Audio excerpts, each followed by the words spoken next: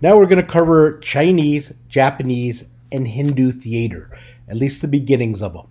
Remember, in Western theater, after Rome fell, we went into the Dark Ages, and the church banned theater. So for several hundred years, theater was not happening in Europe, but it was happening in other parts of the world. So our question, what we want to look at, is how did the theater begin in other parts of the world? Our objective is we're going to learn the contributions to theater that came from the Chinese, the Japanese, and the Hindus. By the end of the class, you'll have read the chapter Dawn of Theater. Read the part on Chinese, Japanese, and Hindu theater. Chinese theater dates back to about 2000 BC, about 4,000 years ago. We believe it started from interpretive dance. That's a dance that tells a story. As that went along, it became more dramatic in form.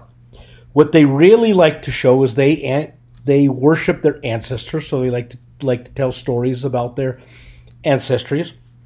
And it was also a military celebration. These events were not considered entertainment. Since they revered their ancestors, they were more ceremonies of honor, along with the war stories too.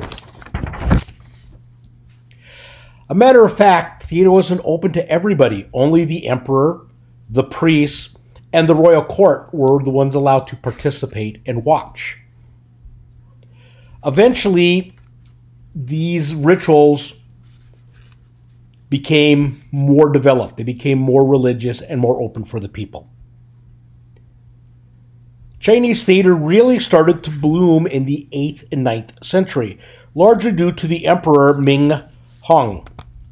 What he did, he was so into the theater that he created essentially an acting school in his gardens. And over time, he became the patron saint of Chinese theater. Even today, there's often ceremonies where they will burn incense in honor of him. His theater was very structured. The stories were very structured and would only cover essentially 3 themes. They either covered the ancestor worship, which we mentioned before, military glory, they liked the war stories, and faithfulness to husband. As time went on, around 1280, the Mongolians invaded China. When they took over everything, all aspects of Chinese life. And kind of like when Romans took over the Greeks, the Mongolians took a lot of the Chinese culture and a lot of the Chinese traditions and modified them to fit their needs. Now, the Mongolians were not as educated. They were essentially a collection of small nomadic tribes brought together under Genghis Khan. So what they liked was more entertainment. They didn't like that highfalutin thinking stuff. They wanted to see acrobats and stunts and more dancing and more colorful stuff. Thus, the theater had to change to appease the Mongolians. However, since theater had now moved into more entertainment, stories had wider choices. And there are stories that have come from the Mongolian conquest that are still looked at today. One famous story is called the Chalk Circle, and you can still see that performed today.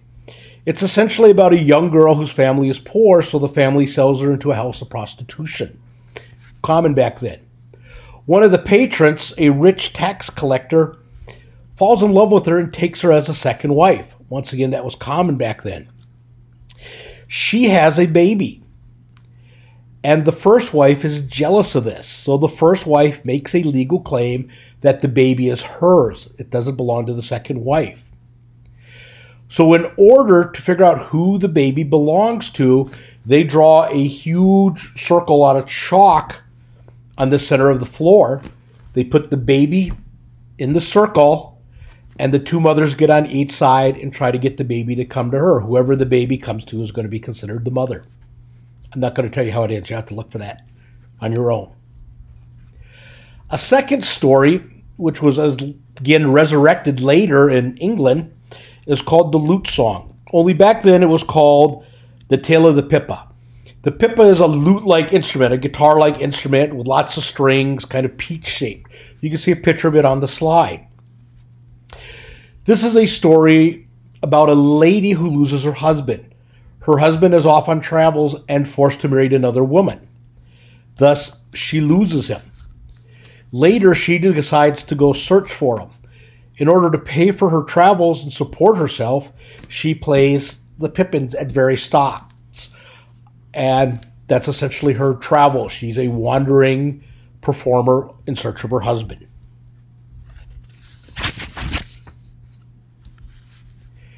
Later, these dramas really became influence on regular traditional theater, and the stories stayed pretty much unchanged until we hit the World Wars.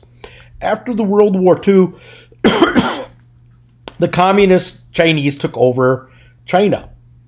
What the communist Chinese did just before the 1950s is they took many of these stories, and remember these stories, a lot of them talk about military history and honoring your ancestors, and they changed them to fit the communist platform and re-released them that way.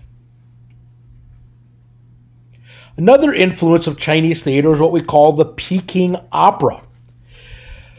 As theater became more spectacular and colorful and contained a lot of dances, it started getting recognized by the Western world, where we're talking more along in history. As Westerners saw it, since most of the stuff came out of Peking, out of the city, Westerners started calling it the Peking opera. It reminded us of our operas, which had larger-than-life costumes and singing and so on. The name just stuck, and that's where Peking opera came from. It is still seen today. It is still called that. Now, to us, Chinese drama may seem unusual and exotic, largely because of its symbolic quality. Everything in it has specific meanings, but a lot of the stories are still retold today. A very popular version of Wilder's Our Town is actually based on old Chinese stories. There are several characteristics that the Chinese incorporated into their theater. Most of the acting is done by men. The men would even take on women part. Acting is considered a lifelong study. If you were an actor, you were an actor for life. The movements and poses are very highly symbolic. If an actor takes a certain pose or a certain gesture, it always tends to mean the same thing. That means it is very stylized in its movements, and its movements are often graceful, leading us from one symbol to the next, which means every gesture has a very specific meaning. The props also have very specific meaning. Since they started with not a lot of technical stuff outdoors, an example, if a person opens up a red umbrella and white paper falls from it, that essentially symbolizes snow. There's other symbols for rain or bad weather. The actors' costumes are also highly symbolic, especially in their choice of color. Red means faithfulness in the Chinese culture. Blue means cruelty, so the bad guys tend to wear blue. And white is evil. A little different than the Western world, where white is good, black is evil. Probably the greatest influence from Chinese theater is Japanese theater. Japanese theater steals a lot of ideas and adapted them for the Japanese culture. Japanese theater also began probably as ritual Shinto. If you're not familiar with Shinto, that is a Japanese religion. Began as their dances. In the 14th century, a form of theater called Noh, N-O-H, appears, which is very similar to the Chinese drama. It is very formal, and it is intended to be viewed by the aristocrats, by the well-educated. Noh is upper-class theater. It is still performed today. It is still largely the same thing. It is considered the upper-level theater. Noh is usually short stories. They tend to be very serious, and they tend to be philosophical in their understanding. They will blend poetry with music and dance. The dance is very different from our Western dance. They have their own stylized version. Noh staging is also very, very particular. They have exact measurements for their stage, Every no stage everywhere is exactly the same size. It's usually created out of 18-foot squares. Audience will sit on 3 sides of it. It tends to have a roof supported by 4 pillars, which we believe copies Shinto temples. Remember, theater probably started from the Shinto, so they copied a lot of the temple architecture pieces into their stage. The floor is always made out of cypress. And what's interesting is the stage is always on these large jars. The large jars, since they're hollow, they serve as an echo chamber. So when the actors stomp on it and create certain rhythms, it helps it reverberate throughout the stage. Characters always enter from stage right, and they have a stylized way of entering. The character enters, he introduces himself after he bows to the audience. He talks about where he comes to and where he's going to go in the play. A little prelude there. Usually there'll be a chorus of 6 to 8 men who will be sitting on the side of the stage who help chant the music. Scenery in No is usually just a pine tapestry hung on the back wall. Very few props are used, and the ones that are used are suggestive. If they have a fan, it can be used as a fan. They can fold it up, use it as a dagger. They can hold it open, pretend it's a plate they're eating off of. So they do a lot of pantomime with very minimal props. Their costumes are made of silk. And the cut of the costume, long sleeves, short sleeves, where it falls on the body, tells you the class of the character. Sort of like in our world, if you wear a t-shirt, that represents one thing. If you wear a business suit, you have casual business suits, you have very formal ones. So the cut determines the social class of the actors. They would also wear masks with stylized faces, and there's 15 expressions they would recognize. So by wearing the mask, they got a very specific point across. Another form of theater that came out of Japan is called kaijin. Since No is very, very serious, they needed to break it up with a little bit of comedy. So essentially, kaijin is the comedy breaks. They will use comedic masks. They will not use the music.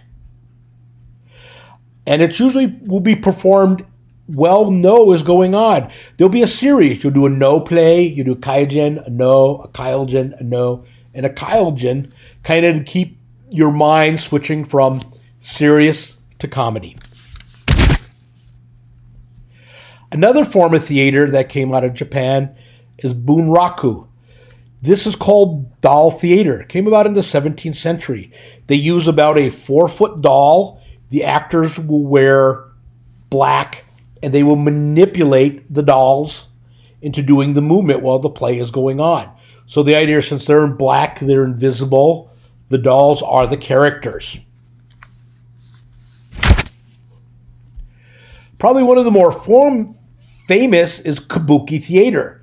Quite often, kabuki is just generally used to describe Japanese theater, but it is also very specific. It is theater for the common man, so its themes are not as large as in No, or not as serious.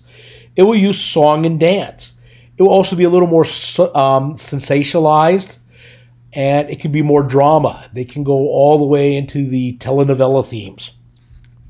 Kabuki began in about the 1600s, and it can contain a wide range.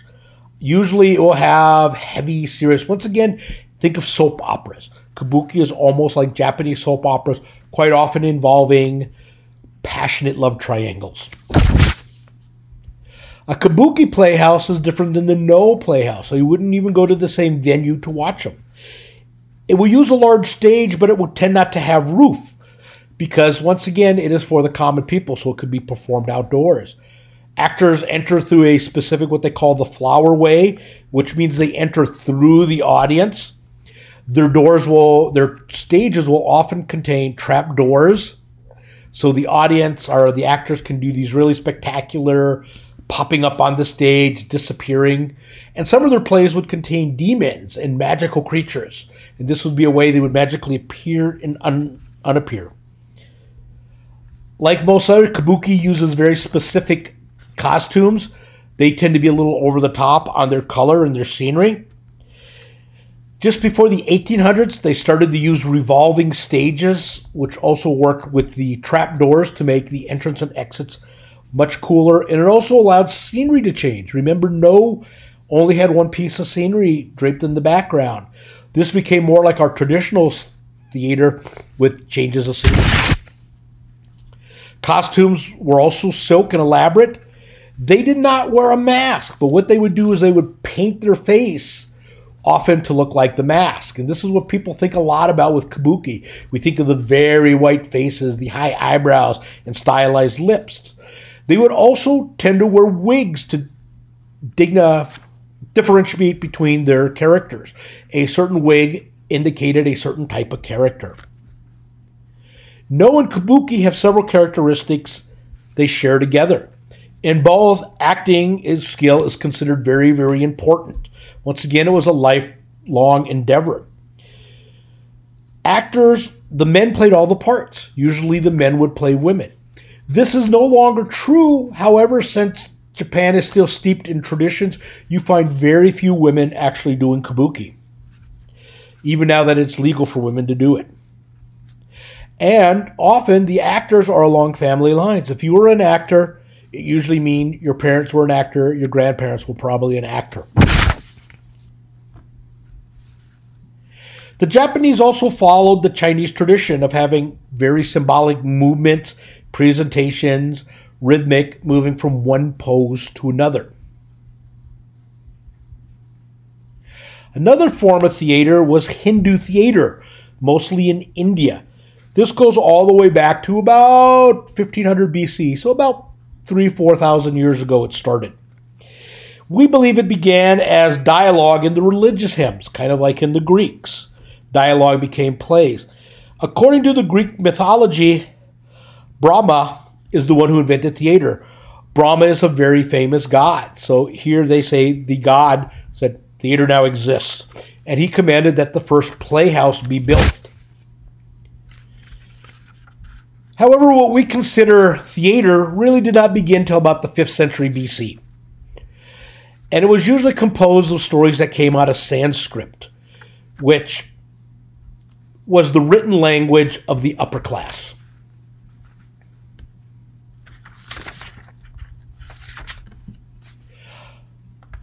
It was usually performed in gardens or in the courthouses of palaces which were built.